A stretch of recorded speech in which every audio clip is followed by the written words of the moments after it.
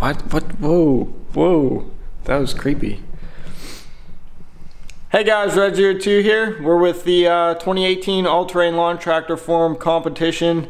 The Build-Off first and second place. Mine with the Haspin build took first. Highboy77 took second with his Diesel Craftsman. Mightyraze took third place with his build. And I'd like to congratulate everyone that entered and got into the finalist position and was able to compete against us. Hopefully next year there's going to be a lot more builds entered and finished.